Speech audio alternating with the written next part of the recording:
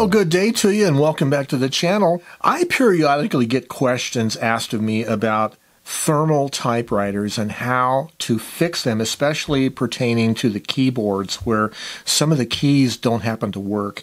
And I've actually had this problem on several of my thermal typewriters, and I've been able to fix, I think, all of them thus far.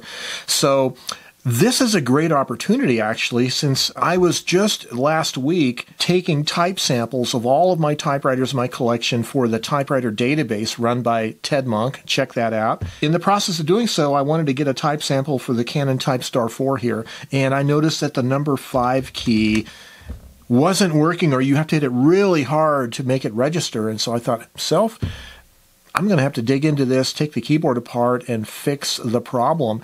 So I think that's what we're going to do.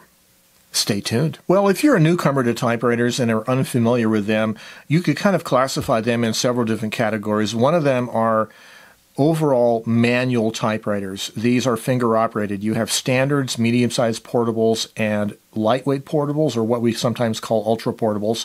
And then we have electrified typewriters. These are basically like manual typewriters. They use type bars, but they have an electric motor that assists. And in the category of electric typewriter, you could also say the IBM Selectrics are also electric. They don't have electronics, they just have a motor. Even though they don't have type bars, they have a type element. And then there are electronic typewriters, and you can generally put those into two categories. One of those are the so-called daisy wheel typewriters. They use a plastic print wheel, and they have electronics that control the stepper motors. And then there are thermal typewriters, and that's what this is. The Canon Typestar 4 is one example of it. They're called thermal because they originally had a ribbon cartridge that fits in here on the print head, and it uses a plastic-based ribbon cartridge with a film that gets transferred to the paper by heating it up with a thermal print head. A thermal print head pushes the ribbon against the paper. The heat of the element makes the figure you're trying to print, and that transfers the coating on the film to the normal, regular paper. Most of these typewriters came out in the 1980s. There are some that were made in the 1990s, but the cartridges for decades have been out of manufacture, and there are some new old stock ones available on the used market, but they're very pricey. So what most people have done is to take the cartridges out and use thermal paper directly.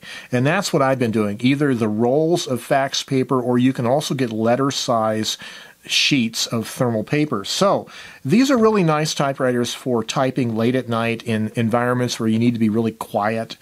That's how I like to use them. But one of the problems with these, because they're so old, they're from the 1980s, they're electronic. They have a microcontroller and a circuit board, and they have ribbon cables and stepper motors, and it gets kind of intricate. But in this case, the problem is the keyboard. Well, before we get started here, I wanted to put the machine down on a soft towel. I have a towel I like to use. And secondly, if there is a ribbon cartridge in your machine, remove the cartridge. And then on the other side, on the bottom side, open up the battery compartment and take out any batteries that you might have. And then you're going to want to pull off both platen knobs and set those aside, keeping in mind that the right-hand knob is the longer of the two, the left-hand knob is the shorter of the two. Okay, then on the front side again, there are two screws here that we're going to remove, and underneath the ribbon cover there is two screws here. They are technically not Phillips, they are JIS, or Japanese Industrial Society, but if you find the right size Phillips screwdriver, it should work for you. Alright, so now you might notice that the top shell feels like it's trying to come off. If you kind of maneuver it around the edges on the sides, then you can get the top shell just to come off completely like that.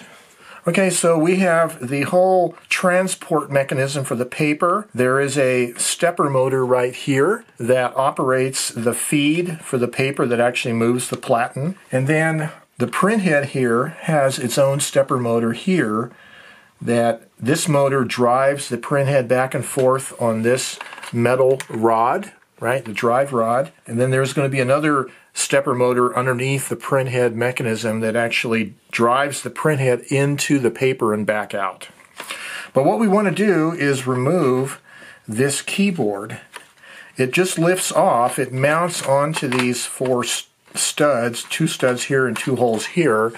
The keyboard lifts off, and you'll notice, if I'm showing you carefully, there is a ribbon cable right here that goes onto the circuit board.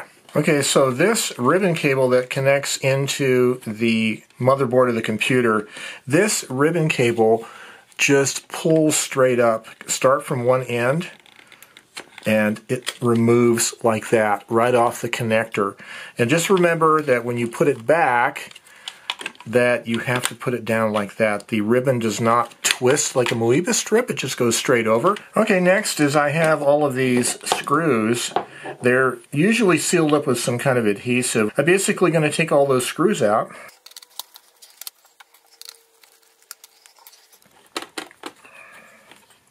Okay, all of these screws were the same kind. Okay, now between that circuit board and the keyboard is a white connector, and you just want to put a thin screwdriver in there and pry the connector off. The connector has pins right there, and it fits into the socket. So this is our number 5 key, the one that's giving us trouble, and it's the 6th key over from the left on the top row. And if we turn it over, it's going to be this key right here. And it corresponds to this row on the circuit board. So here's our white connector that plugs into here. It's the 6th one over from this side, which is this one here. And the way these work is kind of interesting. So what you have on each keypad on the circuit board are 2 sets of bare foil traces that kind of encircle one another, and they're not touching each other until something conductive bridges across them and makes the connection. There is a rubber membrane underneath this keyboard inside the frame of each key, this one that I'm pointing at here. That is a little rubbery nib, and it has a black coating on it that's conductive. And when the flat surface of that round nib touches those foil traces on that board, it makes them conduct together, which tells the microcomputer, hey, you just pressed the number 5 key. So looking at this particular thing, I see, and you may not be able to see it, but I see some little specks of something or other on this key right here. And I want to clean those off, but I also want to check the conductivity. I'm going to take an ohm meter. I'm going to touch either side of this surface to see if it should read some kind of conductivity. So I'm going to try to bridge across these two without actually touching the meter leads together. And I'm reading about 108 ohms. Let's see here. 150, depends on how hard you touch it. Let me read the one next to it. That's about the same. So I'm going to guess that those 2 little specks of grit on the keypad might be the cause of our problem of it not being detecting contact. So I'm going to take a little bit of isopropyl alcohol, and I'm going to just clean that keycap. And I don't want to wipe off any of the black coating on it, which generally doesn't come off, but just be gentle with it. I'm going to dry it with the other side of my Q-tip. And now I want to check for continuity again on that little pad and make sure it's conductive. Yeah, it's conductive. But that's not all. But wait, there's more. I'm going to take the circuit board, and I'm also going to clean those bare foil traces. The 6th one over from the left is this one. It looks clean. You know, and while you're at it, you might want to just knock them all, hit them all. So before I put this back together and test it, I just want to look at all the other little pads. Even though I wasn't having problems with any of the others in actual operation, I want to look and see if there's any of them that look like they have a little bit of speck of grit on them. So I'm just looking at all these, make sure they look clean. I'm really hesitant to wipe them all unnecessarily because the conductive coating on these rubber pads is very fragile. Okay, so now I'm going to put this back together and test it. So we have the white male connector, the white female connector. You want to line those up very precisely. Get those pins lined up. Press the connector together like that. Looks nice and straight. And now I want to put in all my screws in, every one of them, because they could be securing a ground plane or a ground connection on the other side of the board. You don't want to have any of these loose. So what I generally do is I put each of them in loose, not totally tight. That way the board has room to move around slightly so you can get the rest of the screws in easily. You'll notice the original sealing on these screws, they had like some bluish green glue holding these in, and it was clear that they did not want these screws to come loose. And probably the reason why they were concerned about that is because underneath each of these screws might be a ground point that gets grounded to the chassis or to some point on the circuit board. And if that ground comes loose or that connection comes loose on the screw, it'll cause you all kinds of problems. So after we get all of the screws in loose, we're going to tighten them up really good before we test the machine. Okay, now I'm just going to start from one end to the other and tighten all these really good. Now, if you haven't serviced your machine before, you'll probably find it's really dirty inside. Well, I'm going to be cleaning mine if it needs it, but I want to make sure and test the work I did first before we go any further. So this is the way the keyboard sits in the machine. If you just flip it over, you can see now the cable has to fit into that connector. And so there's a slot in there. You want to be very delicate. This is probably the most delicate thing you'll do to this machine. Get the cable lined up and push it down in there so that all those little metal pins or metal parts of the ribbon cable seat themselves properly, like that. Now I'm just going to place the keyboard back on its mounting point like that. And at this point, I can actually test it. I'm going to run this off of 6-volt DC, the DC adapter that it came with. It's going to be a lot more convenient than trying to use batteries. The 6-volt connector is over on the right side. Turn on the power switch. Hey, things move. Okay. Hey, look at that. My 5s. It works. So now is a good time to clean the machine, re-lubricate these little plastic gears with lithium grease very lightly.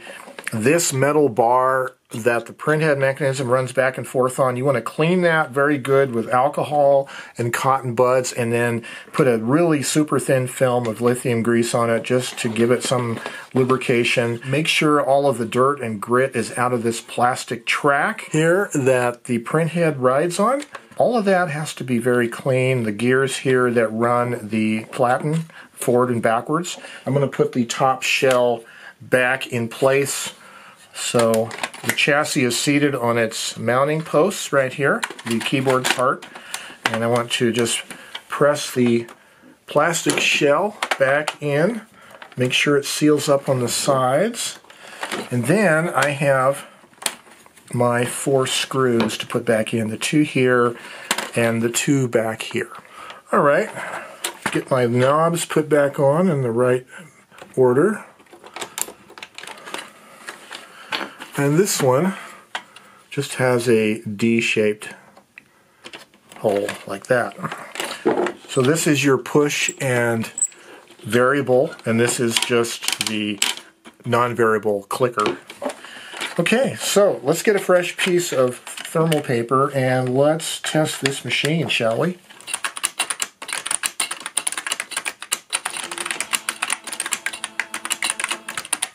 This was actually a relatively easy keyboard to get into and to work on and to fix. In this case, this problem was just 2 tiny little specks of grit that were on the front surface of that rubber pad, keeping it from making full contact with those 2 circuit board traces, because it has to bridge across the 2 sets of traces to make the contact. Well, anyways, that came out pretty well. Easier than I thought it was going to be. Sometimes these things can be real nightmares, but the Canon Typestar 4 is pretty easy to get into. Just be careful, put everything back the way it was, and if you're working on it for the first time, it's probably never been worked on and since it was made, you're going to find it really dirty. So take your time, clean all the dirt out. If the old grease and lubricants are hardened up, clean all that out with alcohol and cotton buds, and then put some new lithium grease in there and you'll be good to go. I wasn't going to show you actually about the lubrication and cleaning part of it. This is more about how to repair the keyboards and really how to take the machine apart. But if you have any questions, drop a note down below. I'd love to talk to you about thermal typewriters. And until next time, stay creative. Have yourselves a great day, and bye-bye for now.